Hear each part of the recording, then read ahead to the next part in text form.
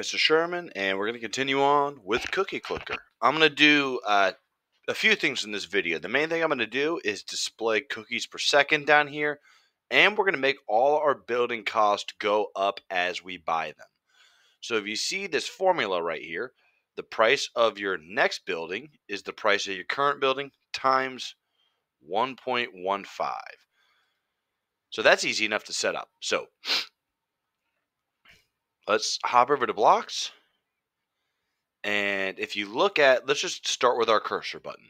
So here is the price of our cursor. Here's the price of our grandma. Here's the price of our farm. Those are hard coded in. They're hard to change. So what we're going to do instead is we're going to convert them to variables. So I'm going to create called cursor price. And our first cursor is 15. So what we're going to say is if we have enough cookies, if it's greater than our cursor price, then subtract from our cursor price. So now every time we buy a cursor, we need to increase its price. What do we increase it to? Itself times 1.15.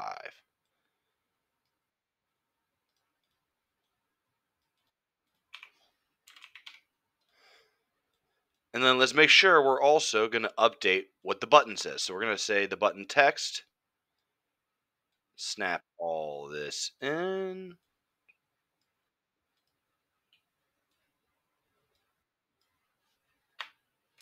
I don't even remember what my button says. So, oh yeah, I was going to say +1 cursor.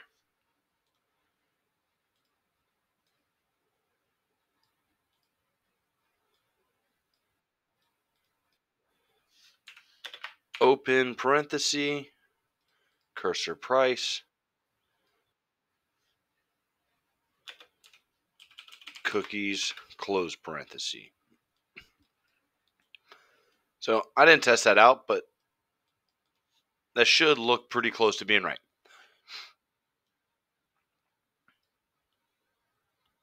So we can do the same thing right down here. Grandma price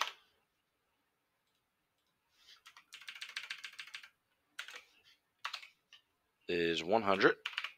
So snap that in. Duplicate this. Snap in. Get rid of the boom. Boom. And then let's just duplicate this. Grandma price. Grandma price. Duplicate this. Grandma button. One. Grandma. Same thing right down here. First, let's duplicate this. Farm price 1100, and we're gonna go boom and boom.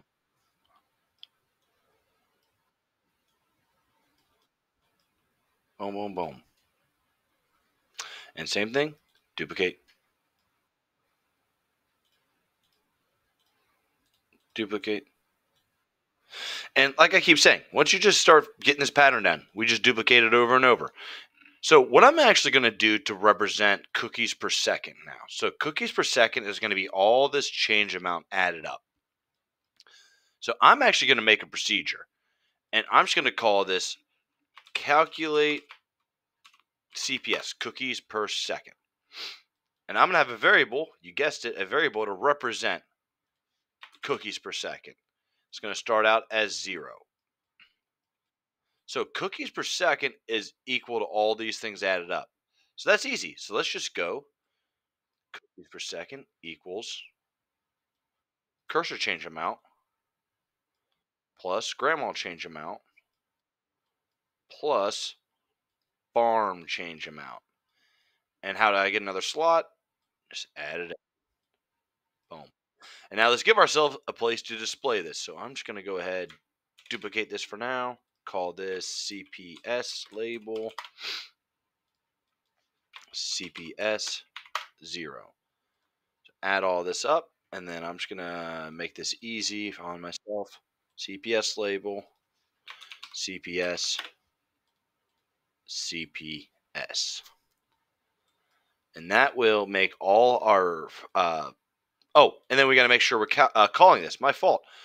We need to calculate this every single time we buy a new building. So every time we buy a new building, our cookies per second goes up. So we got to recalculate it. I almost forgot to set that up.